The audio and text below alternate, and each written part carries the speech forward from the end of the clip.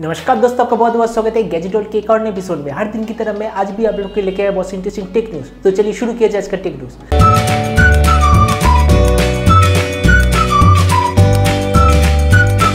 आज का पहला न्यूज़ है जियो की तरफ से। तो जियो एक अपार्टमेंट मैनेजमेंट ऐप बहुत ही जल्द ऑफिशियली लॉन्च करने वाला है। वैसे इसका जो बीटा वर्जन वो गूगल प्ले स्टोर और iOS स्टोर में भी आ चुका है। जैसे कि आप देख सकते हैं इस ऐप का नाम है जियोगेट। और ये कितने गेस्ट आए, कब डिलीवर है, आपके जो डेली हेल्पर है वो कब आ रहा है, कब जा रहा है, ये सब कुछ ये ऐप मेंटेन रखेगा। मतलब ऐसा कह सकते हैं कि जियो अब एक नया सेक्टर में उतरने वाला है। अगला न्यूज़ है वन प्लस की तरफ से। तो वन प्लस टीवी जैसे कि आपको पता है बहुत ही जल्द लॉन्च होने वाला है। और एक ऐसा न्यूज़ आया है कि इस टीवी में होगा 8 स्पीकर जिसका टोटल आउटपुट है 50 वाट। मुझे तो ये बहुत ही बढ़िया फीचर लगा, क्योंकि आजकल के जो भी टीवी होता है उसमें एक चीज को कंपनी ध्यान नहीं देता, वो है इसका स्पीकर क्वालिटी। वन प्लस जो स्पीकर क्वालिटी पर ध्यान दे रहा है, ये बहुत ही बढ़िया बात है। अगला न्यूज़ है PUBG की तरफ से। तो PUBG की तरफ से फिर से एक एक्सीडेंट न्यूज़ आया है। एक 19 ईयर लड़का था जो एक साथ बहुत देर तक PUBG खेल रहा था, और जब वो PUBG खेलते खेलते उठा तो तब उसे ब्रेन स्ट्रोक हो गया। मैं तो हमेशा से ही कहता हूँ PUBG को खेलिए गेम की तरह खेलिए, इसे बिल्कुल भी सीरियस ना खेलिए। तो पेटीएम, फोन पे, अमेजोन पे,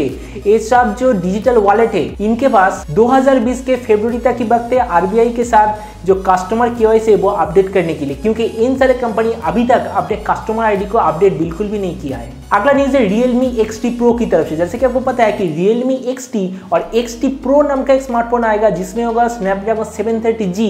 अब इसमें ऐसा पता चल रहा है कि इसमें होगा in display fingerprint sensor, quad camera setup, और मुझे लग रहा है कि 64 मेगापिक्सल वाला क्वाड कैमरा सेटअप होगा।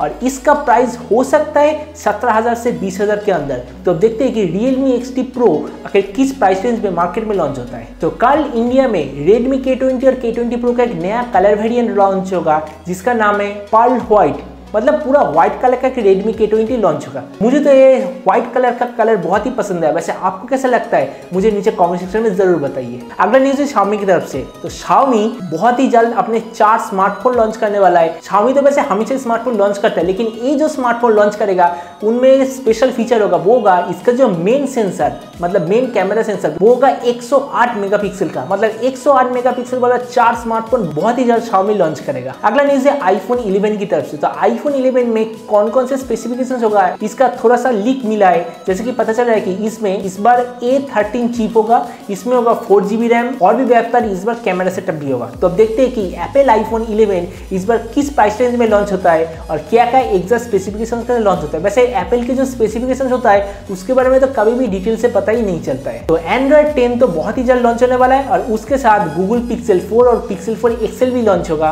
अब इसका FCC सर्टिफिकेशन साइट में लीक भी हो चुका है, जैसे कभी इसमें देख सकते हैं। तो आजकल के जो स्मार्टफोन और जो गैजेट्स है उनमें तो वाईफाई 5 ठीक से अभी तक नहीं आया है, वाईफाई 6 के ऊपर काम चल रहा है। और एक ऐसा न्यूज़ आ रहा है कि क्वालकॉम ऑलरेडी वाईफाई 7 के ऊपर काम शुरू भी कर दिया है। और ऐसा कहा जा रहा है कि आज के मुकाबले जो वाईफाई 7 होगा वो कई गुना ज्यादा स्पीड होगा और कई गुना ज्यादा रेंज भी होगा। अगला न्यूज़ है ZT की तरफ से। ZT redmagic 3S नाम का एक स्मार्टफोन बहुत ही जल्द लॉन्च होगा। वो ये जो S वाला वर्जन है वो redmagic 3 का सक्सेसर होगा। इसमें होगा स्नैपड्रैगन 855+। और एक ऐसा न्यूज़ आ रहा है कि इसमें होगा 4D हैप्टिक फीडबैक। मतलब जब आप गेम खेलेंगे तो उसके अंदर से जो फीडबैक आएगा वो 4D क्वालिटी में होगा, और इसमें होगा 90 हर्ट्ज का डिस्प्ले रेट। मतलब कह सकते हैं कि फिर से जो नूबिया redmagic 3S है वो मार्केट का सबसे बढ़िया गेमिंग स्मार्टफोन बनने वाला है। तो Samsung Galaxy Fold अब इसका ऑफिशियल लॉन्च डेट पता चल चुका है। इसका लॉन्च डेट है सितंबर 27, मतलब इसी महीने में लॉन्च होगा। तो न्यूज़ है कि Samsung Galaxy का एक स्मॉलर वर्जन भी Samsung डेवलप कर रहा है। तो देखते हैं कि इस वाले स्मार्टफोन का प्राइस कितना होगा। वैसे ऐसा पता चल रहा है कि $2,000 के आसपास Samsung Galaxy Fold होगा, मतलब लगभग 1.5 लाख रुपए के आसपास। और इसका जो लोअर वेरिएंट होगा वो होगा 70 से 80,000 के आसपास। अगला न्यूज़ है फेसबुक की तरफ से। तो फेसबुक एक नया फीचर बहुत ही जल्द फेसबुक में अपडेट में देगा, वो है कोई पिक्चर या फिर वीडियो है उसमें कितने ज़्यादा लाइक हमें मिल रहा है वो हम उसे छुपा भी सकते हैं। जैसे यूट्यूब में फीचर है लाइक और डिसलाइक को छुपा सकते हैं, बिल्कुल वैसा फेसबुक में भी हम अपने लाइक रेशियो को छुपा सकते हैं। तो आज का टेक न्यूज़ यही तक। उम्मीद आज का न्यूज़ आपको पसंद आया होगा। अगर वीडियो आपको पसंद है तो इसे लाइक और शेयर करना मत भूलिएगा। अगर आप इस चैनल पे नए हैं तो इसे सब्सक्राइब भी कर दीजिएगा, और आपके जो भी विचार इस वीडियो के बारे में वो नीचे कमेंट सेक्शन में जरूर लिखिएगा। तो मिलते हैं अगले वीडियो पे, तो तब तक stay tuned and always remember think positive, B positive. Thank you.